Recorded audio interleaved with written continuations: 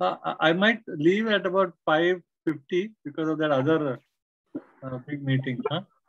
Okay, sir, no problem. So to start, I want to listen to a little bit before I go. Okay, Sakshi, can you? Yes. Yes, sir. We will start. Anyway, sir. Hello, everyone. Welcome to the 17th meeting of this journal club. The presenter of today's session is Dr. Elvis Martis, and he is going to present a paper on highly accurate protein structure prediction with AlphaFold. Elvis, sir, you can begin the presentation. Thank you. So, good evening, everyone, and thank you for joining. So, we are here to discuss a paper on highly accurate protein structure prediction with AlphaFold. And this paper had a big news, still is a big news in what is called as how do we solve a protein folding problem that given a sequence of protein an unknown protein for its folds and not experimentally validated or found out till date can be resolved and give a computational input to what a protein structure would look like. And Google's DeepMind venture, we call it as, that is fully developing their tools, everything on AlphaFold. On what is called as artificial intelligence. Previously, they solved a problem, came up with an algorithm called as AlphaZero and AlphaGo, which were kind of the gaming codes, the computer which learned how to play games and challenged to beat the world experts in their own games. This is one of their same on a similar line. They come up with how to predict the protein structure if you just give a protein sequence to it.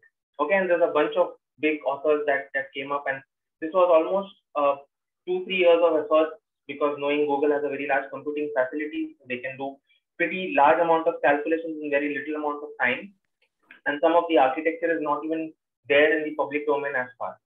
So the flow of presentation is, I'm going to introduce a very little bit of what is a protein folding, give you an introduction of what is artificial neural networks, then I will give you some terminologies that are used in the paper which are not generally known to normal general people, and they're very specific to people working in the area of artificial intelligence and machine learning.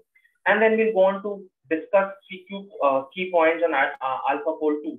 Why I call AlphaFold 2 is because this is a paper of the second version of this algorithm, which actually broke all the barriers of how much accurate a folding method or a protein structure prediction method could go. Previously, AlphaFold 1 was also using what is called as artificial intelligence, but they were using a different set of algorithms and codes, and this is a way different from what it is. So I'm going to give you a glimpse of what AlphaFold 1 was and how different is AlphaFold 2 from AlphaFold 1. Okay, so a protein structure, as we all know, the primary structure comprises of just a single linear chain or a single sequence of amino acids read from N-terminal to the C-terminal. Okay, and this is the primary information which biology takes in to fold a protein into a native structure, which is, what do I mean by native structure, is a functionally active conformation. Or if you see theoretically, a sequence can fold into many different ways. Okay, and it may happen so during the course of the folding pathway, which we call it as a metastable state, which may not be biologically relevant. What is biologically active and relevant is the state which it takes after folding into a correct state. Maybe it's an enzyme which folds into a correct state to give you a catalytic center, and that carries all the enzyme mechanisms, or it's the channel which gives you a fold of a barrel, like where ions can flow in and out, or whatever it's supposed to flow in and out of the system, that goes on. So when we break the structure of the protein, we get into a primary structure. Based on that, we have what is called as secondary folds. It's alpha helix or it's sheath. There are various versions of alpha helix. There is a 310 helix. There is a different helix based on how tightly it is bound.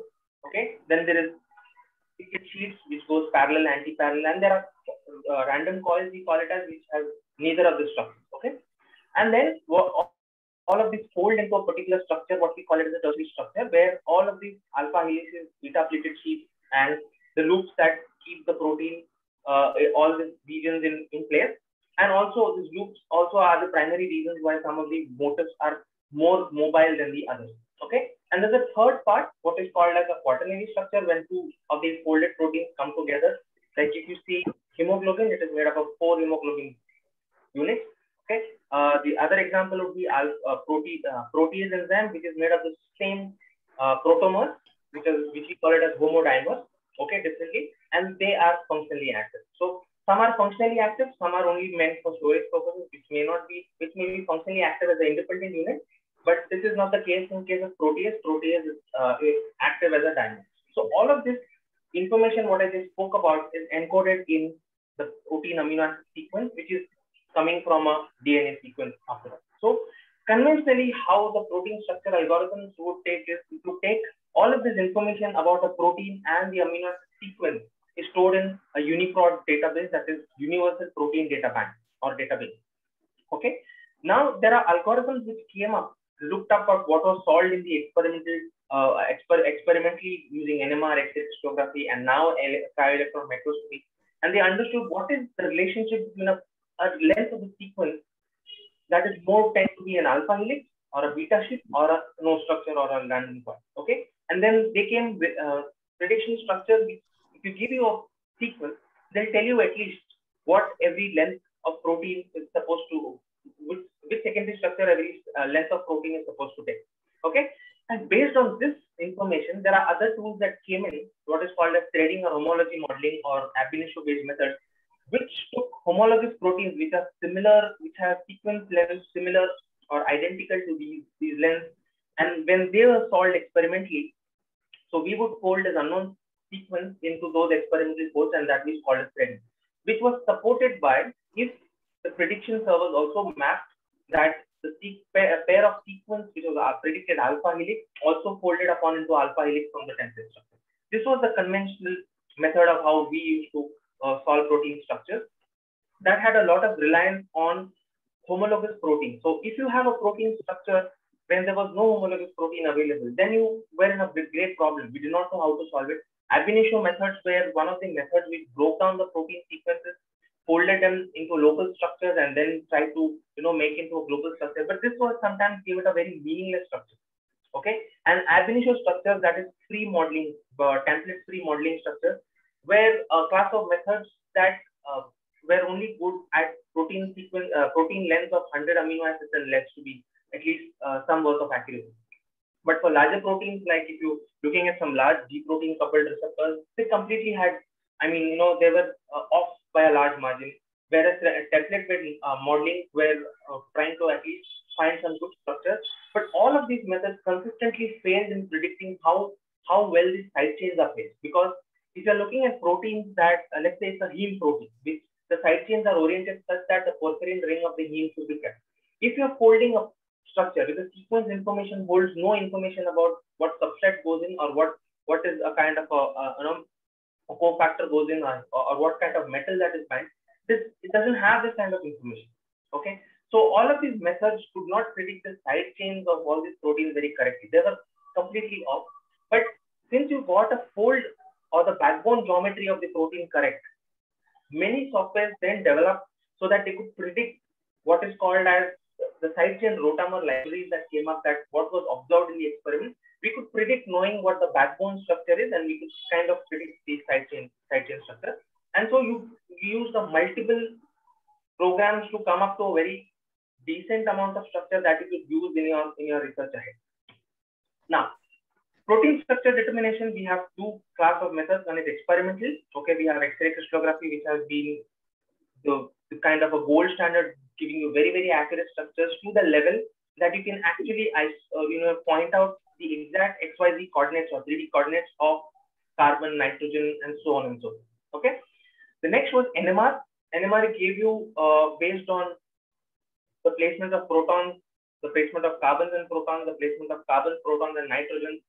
Different NMR sequence pulse sequences came up, which you can solve the protein structures by placing constraints. To share it. Try and share it. Yeah, there is somebody who's unmuted. Can you unmute him? Yes, actually, you can ask the question. For some compounds, we can't really obtain their crystals, right? So what in that case?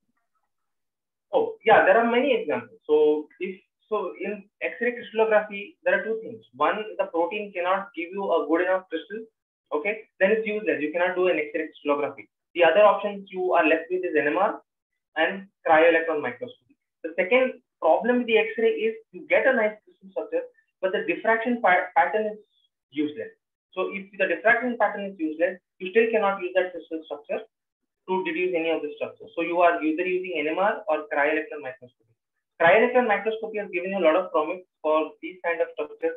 For example, this is generally face problems when you are looking for G protein coupled receptors whose structure is by the virtue of their embedding in the bilayer membrane. And you cannot actually use bilayer membrane in X-ray crystallography. You will have to use some different kind of surfactants and all those things to hold that structure. But those all problems, cryo-electron microscopy has given much promising results. Even NMR does not, I think, is not very useful for methods when G protein coupled receptors. So, Sakshi, was it any clear? Yes, sir. I'll try to be more specific the next time. Okay. Okay. So all of these methods, experimental methods, they require a lot of mol biology background work. So you have to express the protein, you have to crystallize the protein. Crystallization is like every time it's a new protein, it's a new crystallization conditions which we do not know prior to starting the experiment. So we have to do several trials, and some of the crystals do appear after a month of keeping them in undisturbed position. So all of this takes a lot of time, sometimes from anywhere between 6 months to maybe a couple of years until you get a full structure. So if you go back in time when the ribosome structure was solved, it took many years, I think a decade or more years, when the structure was solved, in small patches, and entire structure is now known, for which there was a Nobel Prize for that, and they use X-ray crystallography. All of this, what I want to say, is a time-consuming, expensive process, and if you do not have access to any of these facilities, then you are just helpless. You cannot work with protein structures. The other way is to do computationally. So if you know a pair of sequence and you know a template structure means that target what you want to predict is homologous to it. So you believe that they would attain a similar fold in their life. So you can map this sequence-wise, and the sequence is mapped to 3D structures. But you see there are sometimes gaps, and these gaps which don't align correctly give rise to inaccuracies. Okay, if you have a very nice folded, very nice similar structure or identical structure, then you believe that it is going to fold similarly. But the inaccuracies come from the gaps what we have. Even though we claim that we have loop modeling algorithms or some molecular mechanics force field which are able to correct these inaccuracies, but this is not in a very accurate manner. So these are inexpensive, very fast. You can do entire protein sequence to structure within a day's time or a couple of hours. Okay, but they are highly inaccurate. Not accurate, I mean inaccurate related to these methods, but the expense versus inexpense, accurate versus inaccurate. So you have to make a judgment call. Most of us, the judgment call will be whether do we have access to this facility. So and these facilities are inexpensive in the sense there are free tools available, okay, which you can just submit the sequence on the web server, and within a couple of hours or sometimes within a couple of minutes you get the folded structure, and then you do all these refinements and then use the structure for further. Okay, so now the protein folding problem. Why are we failing in to understand, if you know the sequence of the protein, why are we failing in to determine its native structure or the active conformation? Okay, so Christopher Anselson, who also won the Nobel Prize for the same thing, he said the primary structure of the protein is linear amino acid sequence determines the native structure. It's so simple as that. Okay, because biology doesn't take any more information than the protein sequence. But how does biology take milliseconds to microseconds to fold a protein into an active state and transport it to place where it's supposed to do? Whereas we humans with enormous access to computers and experiments, we are unable to solve that problem. So for that, answer came up with Leavenworth paradox. A very large number of degrees of freedom in an unfolded polypeptide chain leads to an astronomical number of possible conformations. The number is approximately 10 to the power 300. Now, if you use a very systematic method of changing every degree of freedom slowly until you get the nice structure, the amount of time that would require to fold a very small amount of a very decent sized protein would be larger than the age of the universe. So even if it started 4 billion years ago, when the universe just began, I think, or 13 billion years ago, you wouldn't have still solved the structure that you started then. So this is the problem. So many degrees of freedom, and that degrees of freedom, we do not have any prior knowledge of how they should fold or how they should fold. So we can apply some kind of a restraint or a constraint or biases that will reduce the number of degrees of freedom. Okay. Now, this is exactly the problem what AlphaFold challenges. Even if we don't know directly what are the constraints, but now we have so much biological information from the sequence data, from the evolutionary data of how the proteins evolved over time, how the structures look like if a given sequence.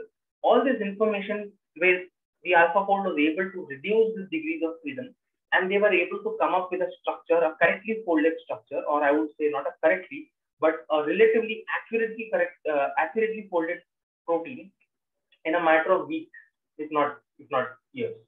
Okay, so here it is.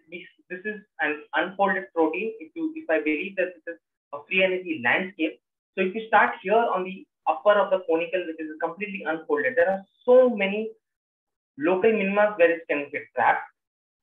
Okay, remember the goal is to come here. The final folded structure is one of the low energy structure which has to come here. Now the challenge is this: we have no idea of how it looks. When you start from here, we have no idea how this looks. So imagine yourself going on a hilltop, and from there you want to descend down. But there are two conditions. One, it is dark. Second, it is foggy.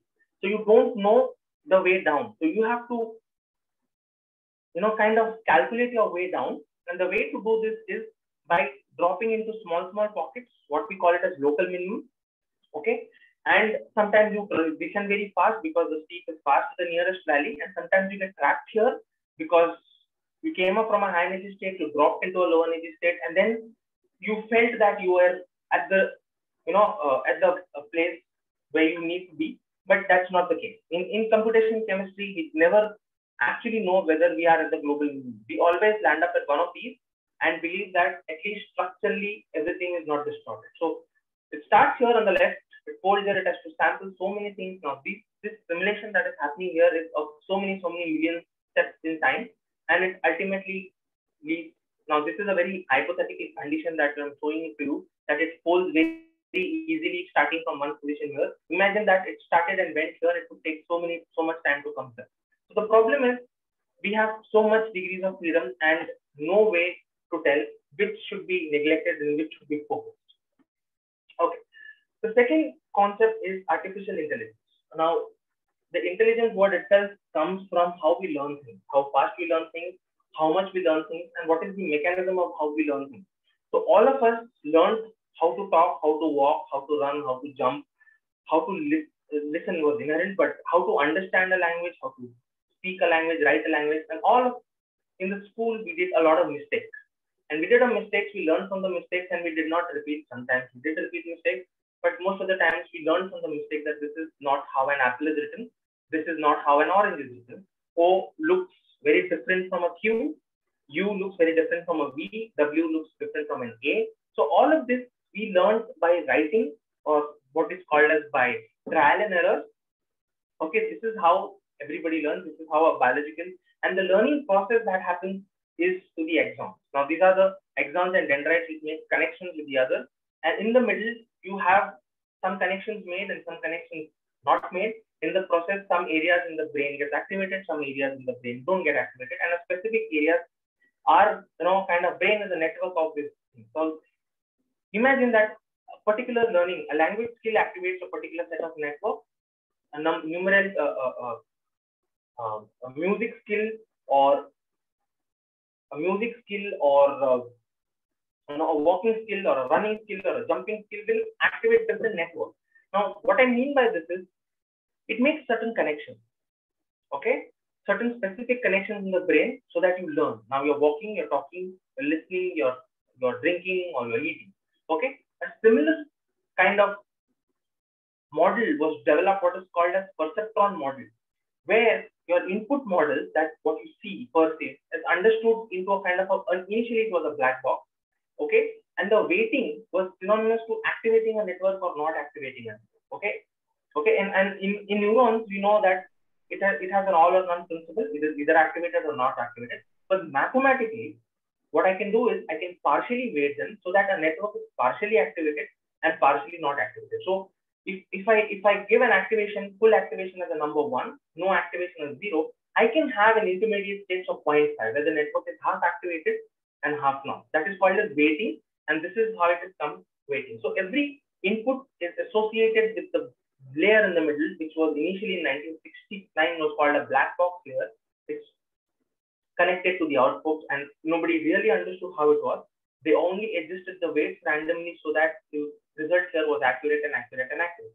So the information you fed in this was called a feed forward mechanism, and the error, what was the expected error, what was the expected result, and the error was fed back to the network so that the weights could be corrected. That is, this is the learning phase. Okay. And then it improved over time. And at one point, what happened was it stopped improving. Okay. That you can assume that convergence has attained. Okay. There's no further improvement and learning would stop.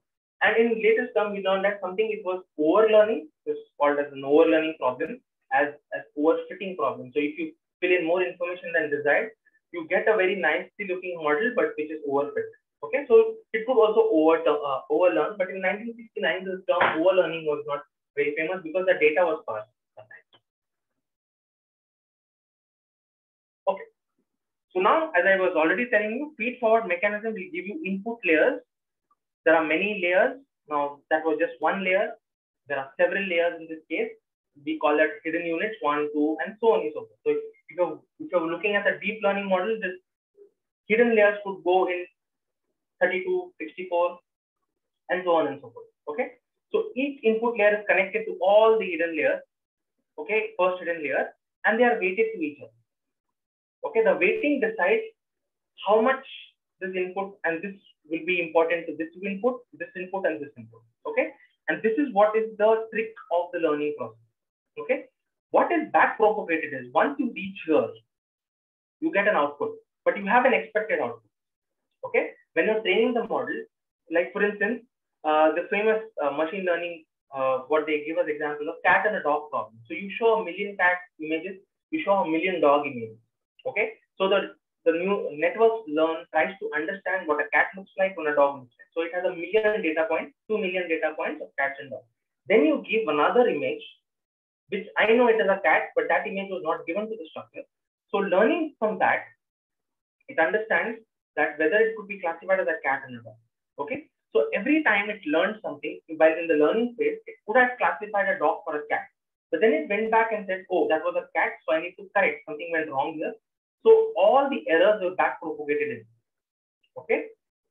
So they can identify where the error came from, and that accordingly the weight was adjusted or readjusted several times until it predicted, gave you the correct information. This is what a neural network, artificial neural network works like. Okay. So this is a small kind of video representation of how it's activated, connected, and an output is given. So every network here in green is activated. Okay. The connections are shown how it goes. Okay. Not everything is activated at once. The green ones are activated. The dark ones say they are heavily weighted. The light ones say they are less weighted. And then if you see here, there's a white, light green going up. So there's a weight given to every node. So if that input, or what you call it as an activation function, the activation function actually tells you at what level I should be activating the connection of the node. If that threshold is not reached, it is set to 0 and it is not activated. Okay. So if you see, in spite of having a connection, it is not activated, but whether this and these are activated. So the weight was so less that it did not felt prudent that this was a necessary one and only activated the other part. So at the end, based on which neurons are shut on and off, you get a classification. Classification will be cat, dog, and a man, or number 1, 2, 3, or whatever is the classification, a drug-like molecule or a non-drug-like molecule. Okay, all of this, the protein structure, a DNA structure, and RNA structure. All are basically chemicals. What makes DNA? DNA, what makes RNA? RNA. So you can have these 3 class models. Okay. So again, I'm going to reiterate on this. This now, what was unknown as a positron model was given a function. Now all of these functions are weighted and are linear combinations, and this is the error. And this is the actually activation function. Now, If this sum does not come to a threshold value of this, okay, it will not be activated.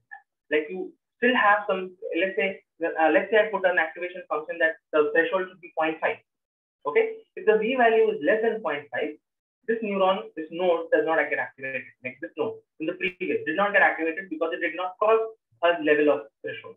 But this others did if they cross a threshold.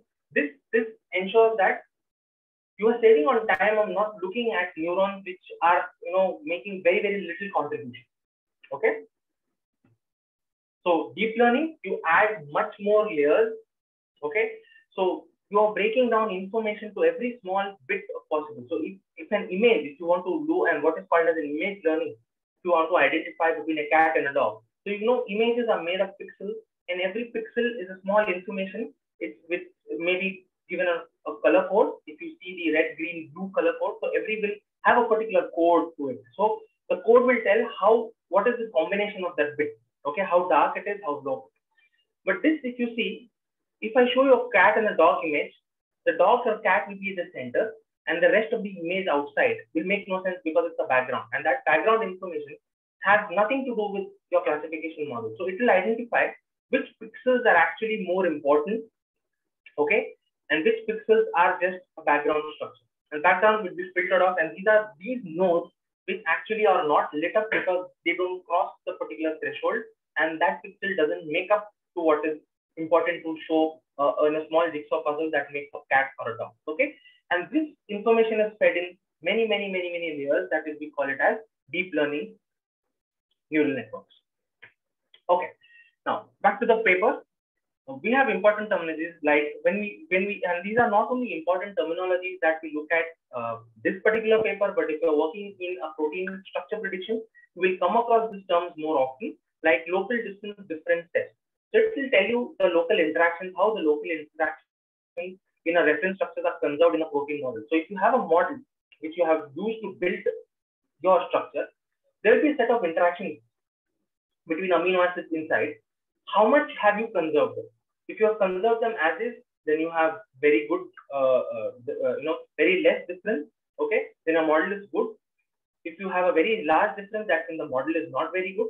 How they do that is they have a predefined kind of a threshold that if you take a residue, okay, and you take what is called as a sphere, what is called as an inclusive radius, which you exclude yourself, that the residue atoms are excluded from themselves, you are going to measure the distance of all other residues. And that is similarly that is done for the reference structure. If that for residue A matches with the residue B with a kind of a allowed variation, then you see the structure predictions are correct. So large variations give very large differences, small variations give very small scores. This was fine-tuned to take only C alpha atoms. Since we're looking at protein structure, they looked at only C alpha atoms. Now these atoms what I'm talking about were taken for all of the structures. In this case, only C alpha atoms. Okay, and when you do that, this becomes specific to C alpha local distance differences. We call it CLDDT and LDDT C alpha. And a global distance test. Now this is very local because they're looking at atom wise or residue wise, or a particular residue wise. When you want to compare two structures as a whole, two protein structures as a whole, okay, then what you do is this global distance test. You take the sequence, identical sequence of the protein, and you take the tertiary structure, you overlap them and try to fit them as good as possible. And whatever differences that remain is given as DDT. So this is given as a score of 0 to 100. 100 means you have a 100% match. 0 means it's completely random structure. Okay. So this you can scale down from 0 to 1.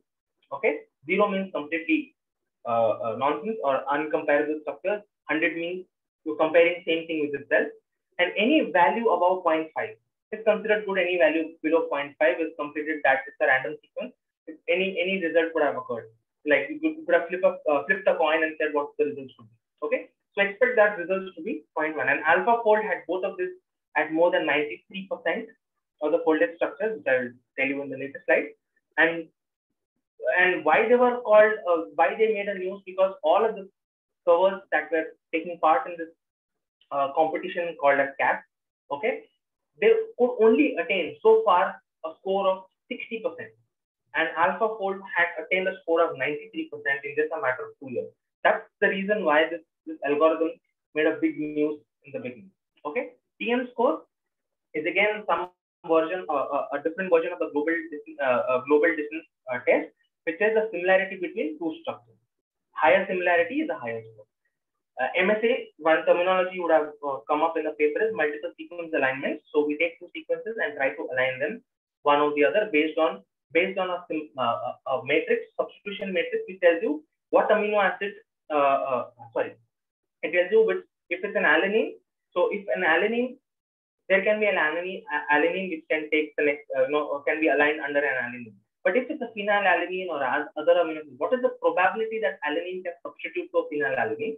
If the probability is high, which is given a substitution matrix, which is built on known mutations known in the structure. So what is the probability of alanine mutating to phenylalanine or alanine mutating to glycine? This probabilities are looked up in the protein data bank or what is already known in the structure, and the probabilities are fixed. So each probability, if you make a highly probable change, aligned change, then you are scoring very high. So making a very improbable change.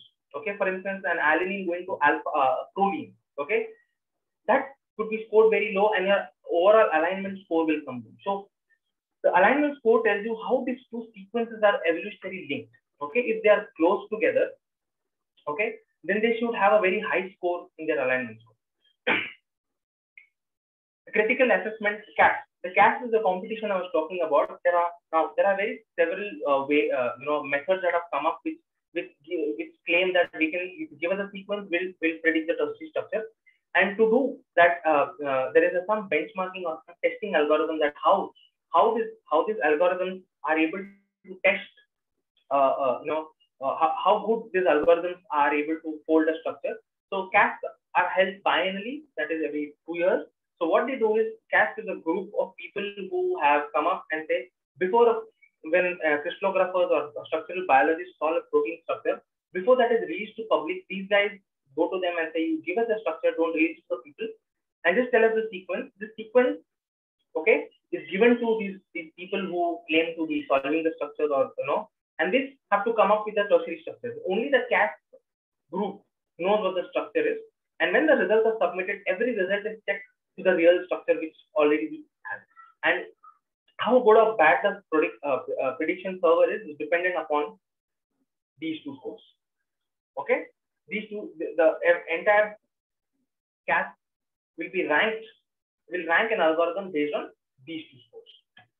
Okay, the second mechanism, what is attention mechanism? Now in neural networks, how we learn things is by paying attention to small details, and we changed small details while we learn. So in a learning process, okay, we looked at certain things where we made mistakes, and that is what we call as attention. We did not every time we made a mistake, we did not start from scratch one. We started from where we made an error. So this kind of attention mechanism is also relatively new to machine learning, which focuses on parts of the training algorithm which needs more attention, or which needs more tune, or which is more relevant to the current output. Okay, now this was transformed into transformers. That is another deep learning model which is based on the attention. If in natural language processing, what we give is a sentence, okay, and it understands what could be the next. If I give you a word, what could be the next word? Or if I give you a set of string of words, the algorithm will predict what could be the next word. Now, giving sentences is too complex. Okay, so what this transformer does is it holds on, or it grabs on to attention terms. Like, for instance, I come from Karnataka, so I speak Kannada. So what is the key words is the Karnataka and Kannada. Okay, if I understand if I present a context by holding on to two words, I can be a little carefree about the other words. It's okay. I am is not relevant to where I am. So Karnataka and Kannada. So when you're focusing on these attentions, these are what transformers are trying to do. They're grabbing the context of a sentence, okay, and they're trying to make predictions. So if you understand the context, you can make better predictions. So you're focusing attention on a particular context. So you do not have to look at the entire string of sentences, but you can focus on the key words or attention specific words. Okay. So here we are on AlphaFold. AlphaFold 1 took two quick information. One is the protein sequence data. What is the MSA embedding, what we call that. If I know the evolutionary relationship of a protein sequence with one another, all that is known till date. Okay, I can group the multiple sequence by using a multiple sequence alignment to specific protein classes. That is how protein families and foldings are decided. Okay, and second, what we use is what is called as a distance matrix. So taking the 3D structure from the protein data bank and the sequence, I can know that when a protein folds in a particular structure, which two atoms should come close together, which two residues should come close together, and what is the relationship of that residue with every other residue in terms of distance. Now, once I know the input sequence, I can place it into correct way of which this protein sequence belongs to according to the multiple sequence alignment. And from the protein data bank structure or the tertiary structure, I can get the predicted pairwise distances, okay, which is already fed into the data. And using this classification and this pairwise data, the AlphaFold was able to put that information in the structure of this sequence, fold into a particular way based on the distances of residues with each other, and come up with a 3D structure. Now, the problem here was when you are looking at pairwise structures, what they initially used was convolutional neural network, which looks at local structures first. And while looking at local structures, what gets missed is sometimes in the folding pathways, there is also an influence of long-range interactions, which this does not take into consideration. Or I would rather put it this way, it does not accurately put this into consideration. So there were large inaccuracies in AlphaFold 1, okay, which in AlphaFold 2, they completely did away with the convolutional neural network, okay, and they came up with what is called as attention-based mechanism, which I just explained, and used transformers to completely understand how we can use small local as well as global at the same time and refine them while you were predicting the structures. Every time you made a structure, you sent that back. This information was sent back. Okay, let me put it here. Okay, this is the same piece of information. What was new was Evo format. Evo format is a 48 block. Every block had a specific role to play. Okay, that took information of multiple sequence representations. Okay, and the pairwise representation, the distances, the atomic distances between the residues.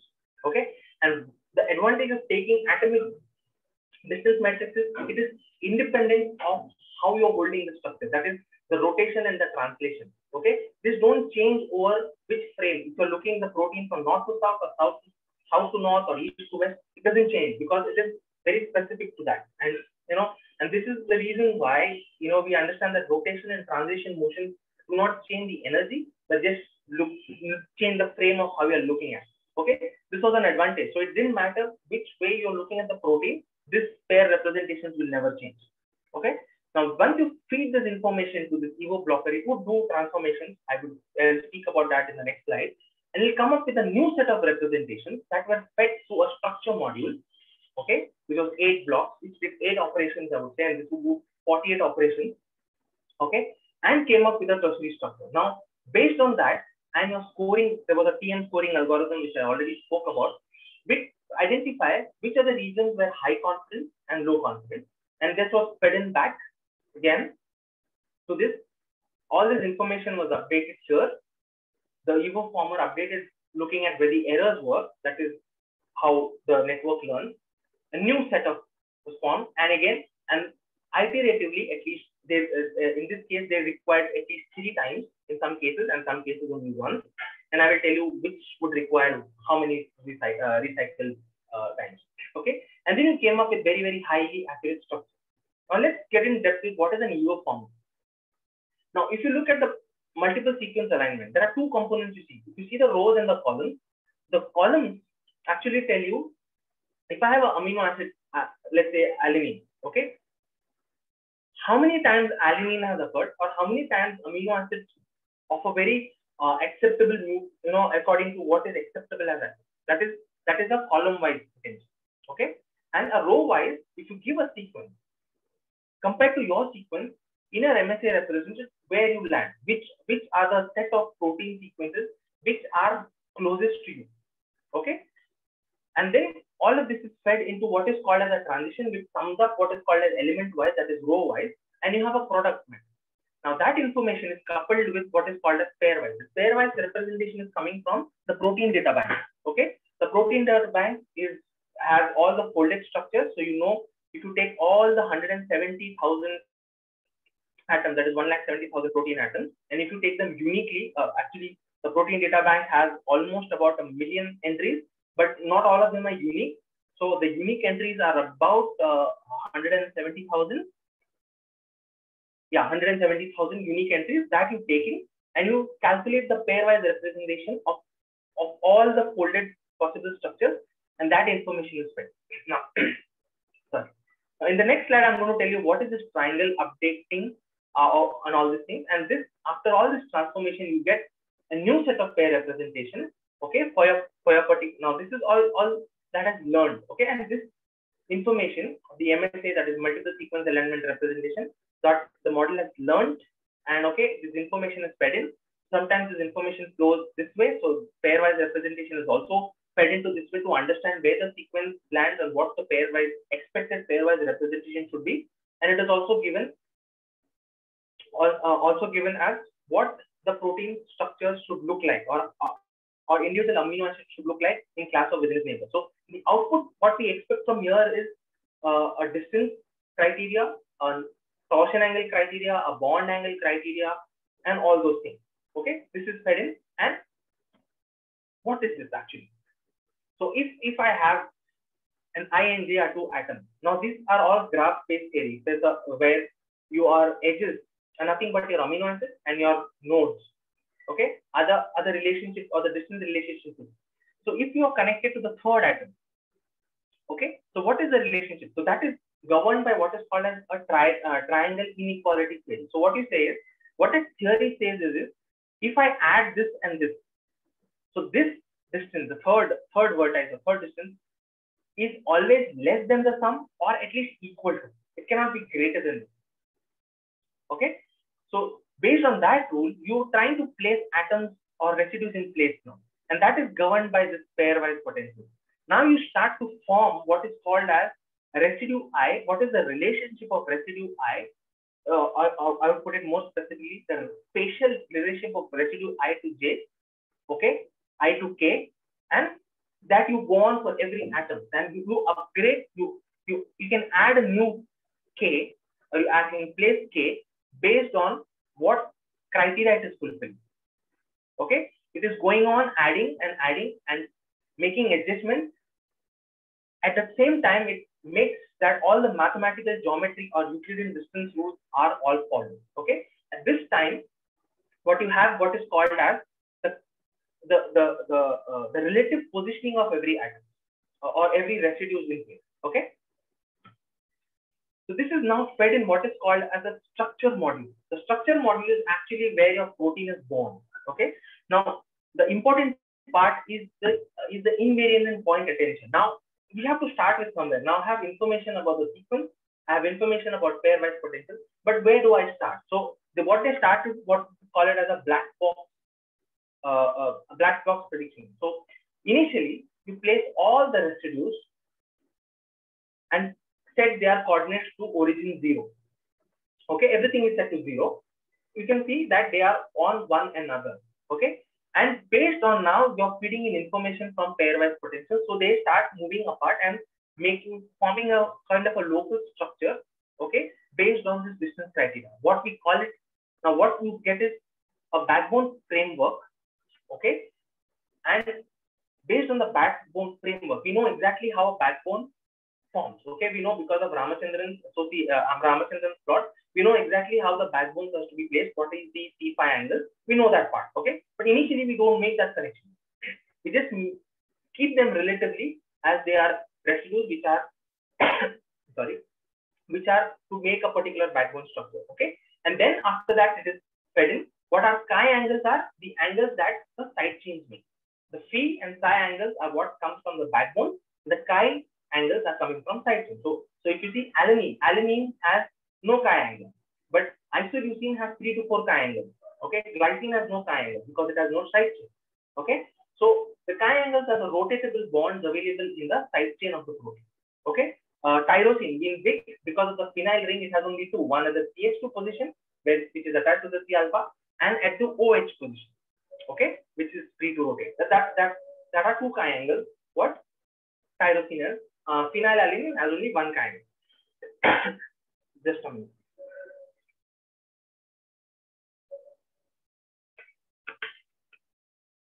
Okay. So this information is being fed up in this, and there are 8 blocks or 8 operations that happen until you come up with this structure. Okay. Now let's say we initially come up what is called as a residue gas. Okay, like the theory of how the universe expanded was because of a small gas and it exploded. And so initially on origin we keep everything at at origin, that is what is the invariant point attention. So after that is attained, you place one after the other and you make changes to all the chi angles possible here. Okay, and then you make connections. Now in this case, when you're holding the protein, okay, what we allow is the violation of the backbone geometry. Okay, you know that the NHCO, that is the backbone amide, is always should be at trans. Okay, but in this case, to make this particular folding accessible at a faster rate, these loss functions will not look at the backbone geometry. That will be corrected later on. Okay, once we have placed every amino acid in a particular folded way, now we make backbone changes, backbone connections, and using amber force fields, which exactly has all the parameters to set your backbone correction in a very nice real life protein structure. We do a refinement here, and that is all you get correction. Now, once you have made the correction, the green is the prediction of on the next, and blue, the gray is a true structure. Now you see, you find out the distance. Now you do a frame alignment point error. Now all of this can be rotated, translated in every way. That is taken care of by rotational and the transition point of reference. Okay, for a particular set of a true structure, okay, you rotate both the true structure and the predicted structure and calculate these errors of where the X should be and where the X is. This error is then fed back. Okay, this error is fed back here.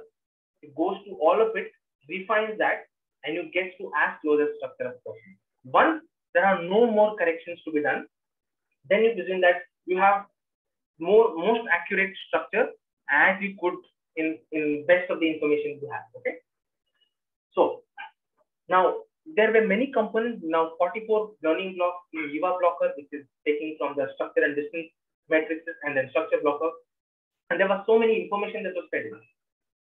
To understand how the neural networks are functioning, they did what was called as an ablation test. Ablation test means you take out one component at a time and see how the prediction is going on. Okay, when you have everything, the original, the predictions are good.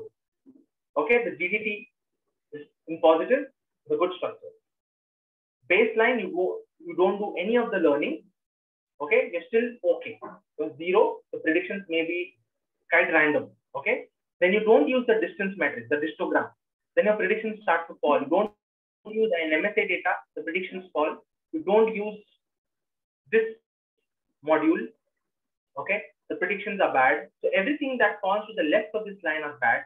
And if you are not using any recycling and IPA together, the structures are worse. So this is for CAS data set. The CAS domains are like what the competition house gives you to predict. And this is the overall entire protein data bank.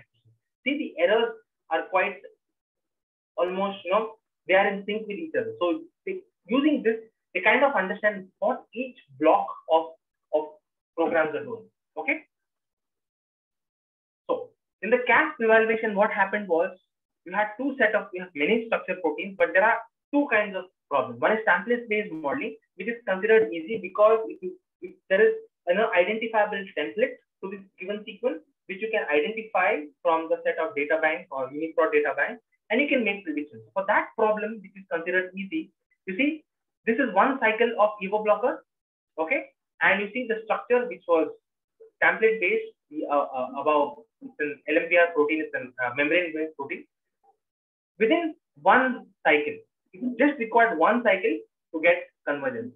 Okay. On the other hand, ORF8 of the SARS-CoV protein, which we did not know of the structure, only sequence was known. Okay. This was done in free modeling. There is no template, and it's considered a very hard problem. Okay.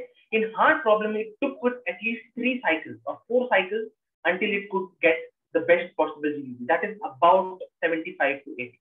Okay. Now this is how difficult. Now in this case, AlphaFold could reach the threshold of 60, which was set by the previous one. Okay. For pre-modeling, it's still lower at 50% and less. But for template-based modeling, you can see here it has reached the barrier of 90%, which was not even achieved by any of the algorithms so far. Okay. What is T1024 is actually the codes given for the particular protein. D1 and D2 are domains of the same protein. Domain 1 from N terminal, domain 2 is C terminal. Okay. They have to predict it separately as well as together. And this was the most challenging problem because SARS-CoV was 1 year old and proteins are also 1 year old, whereas ORF8 proteins are open reading frame 8. If you look at, there are 16 reading frames. Out of it, 8 was the one which was very challenging because there's no homologous protein that was known to be removed by any other organism. So that was considered a very, very challenging problem, even AlphaFold had a very big problems initially, but then they required more than 4 cycles, iterations, and then they came up with a very nice structure which was proved experimentally. Okay, so here is all of these cats. So that every year, okay, this is the top. This ranking is based on the GDH score. So if you see here, nobody has scored up until 2016 above 40-50%. AlphaFold in 2000, AlphaFold 1 came up and broke that barrier and crossed the 40% mark, came into 60%, and in 2020, the paper we are discussing went up to 85 plus structure. If you see, one of the structures has a GDH of 90 and 93, and if you see the green part is experimentally solved and the blue part is AlphaFold structure. It's not even the backbone similarities. AlphaFold was actually able to say that if zinc is to be placed, zinc finger proteins have a special, either you have histidine residues or a pair of histidine and cysteine residues or all cysteine residues. So that the side chains have to be very specific. Okay, and taking the sequence data, we never know where the zinc is to be placed because sequence does not give us that data, and yet AlphaFold was able to predict the residues with the RMSD of 0.8. Okay, 0.59 is how much it is different from that. That 8 angstroms around the zinc residues will place correctly. This means you can just take an AlphaFold prediction and place the zinc binding site at the zinc binding site, and you will see that all side chains will be correctly coordinating with zinc site. Even for a very large amino acid protein of 2000 and more, the RMSD was 2.4, which is significant. Okay, because people in this class would have fed of more than 3 and 4 angstroms. Okay, now to give in perspective about how these RMSD changes are different. Now remember, if you take the width of the carbon atom, it is 1.4 angstrom. Okay, so if you see an RMSD of 1.4 angstrom means you cannot differentiate between the carbon placed here and here. In this case, this RMSD means you can actually differentiate that. Okay, it's the less than the width of the carbon atom. That is that accurate to put things in perspective. Okay, so that is all about AlphaFold, and I have 2 questions that we can discuss and debate on. Has the protein folding problem really solved? And now that we have AlphaFold is able to fold or get the tertiary structures right, what is next is the proteins that work as multimeric units. Can AlphaFold predict how, given a sequence, whether the protein will be a dimer, monomer, tetramer, or so on and so forth? So thank you for your attention, and we can take questions and debate.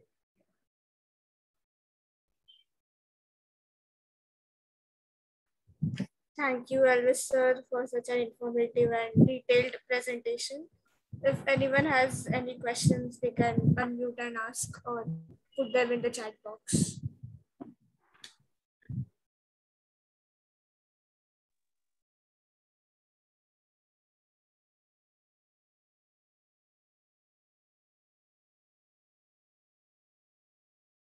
So I had a question actually, but I'm not really sure if it is, the right way of putting it. Okay. So, how sure are we that molecules in a specific defined environment uh, exist in low energy state? I don't think I understood your question. Are you there? Hello? Yeah, can you hear me? Yeah. Yeah, I don't think I understood your question. Can you either say that again or? So we do energy minimization, right? Yes. And we obtain like the least energy conformation. Yes. So why do we exactly do it? Okay, first of all, the thing is when we do now, when you're taking structures from protein data bank, okay, let's say it's an X-ray crystal structure, which is highly, which had a resolution. The solving resolution was about 1.8. That means it was very accurate enough to differentiate all the atoms. But what happens is when we take it into a molecular modeling package, what we do is we add hydrogen to it, first of all. Okay. And since the X-ray resolution power was not to the power that can resolve where the hydrogens are also placed, the software does what is called as valency filling. Okay. And if it's in the vicinity of an hydrogen bond forming area, then it has some criteria to place a hydrogen. Otherwise, it has no very clear-cut way of placing a hydrogen. So when you do all these things, there are some things that change which are not naturally seen. Okay, and which leads to some kind of distortions in the structure, which are not very good. So we do an energy minimization so that everything is nicely set. And energy minimization is not something what is very perfect, because these are also coming from models, right? These are also coming from what we learn about. So we don't know exactly if that is the right way of doing it. So there are like various amount of force fields, various energy algorithms. What we only try to understand is we are not violating any rules of chemistry. That okay, for instance, in case of protein, we know that if a residue is in a part of an alpha helix or a beta sheet or anything, the Ramachandran has already said that the chi angle, that is the NC alpha, and the psi angle, that is the C alpha, C and the C alpha, are fixed. There is a particular distribution if you're a part of it. Whether you follow in this distribution, then you're good. Because if you remember the Ramachandran plot is the 4 quadrant, and in the upper left quadrant you have an alpha helix sheet, and then there are random coils. Okay, and these are all to place your second side chains correctly. Because if you violate this backbone geometry, then your side chains would clash into something. Okay, but yes, we definitely do not know for sure whether this energy is the lowest energy, which I also said in my very beginning slide, that when we go down to the minimum, we never know that this is global minimum or one of the local minimum reactors. We never know this information. We only pray and hope that we are chemically right. Okay, and the second thing is, we do not take computational answers in absolute sense. We take them in relative sense with respect to what was. We do kind of a benchmark, right? When we learned about docking, we learned that benchmark docking said what parameters are good. Okay, what parameters will produce a docking force which will be as very similar to what is experimentally seen, or a folding structure which is what is actually seen. Okay, this is all relative. We're not talking about any absolute. Right. Same set of energy functions, you have the same set of rules. Then you're kind of cancelling out errors, fortunately, and you're getting that the relatively these errors do make sense. And we pray that our experiments also listen to what our simulations do. Yeah, but we don't absolutely, we never really are sure unless we do experiments. Yeah. Thank you so much for answering that. There was somebody else who was trying to ask something.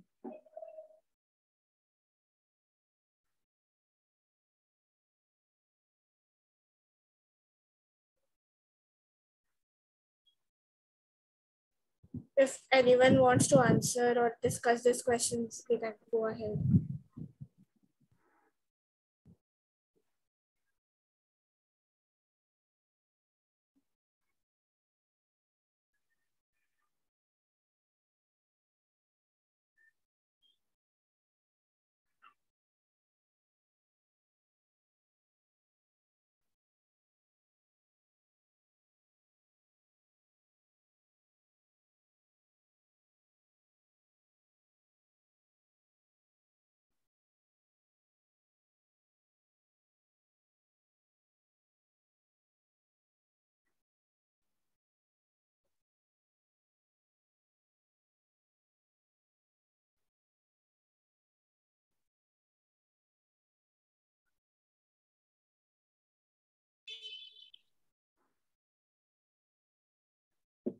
Okay, I think there are no questions. What shall we do? Sir, if nobody has any question, we can call it a day, and I request you all to switch on your videos so that we could take a nice screenshot. Okay.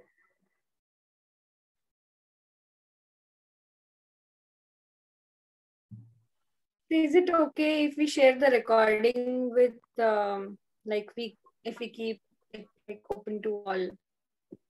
Yeah, for sure. If you felt that was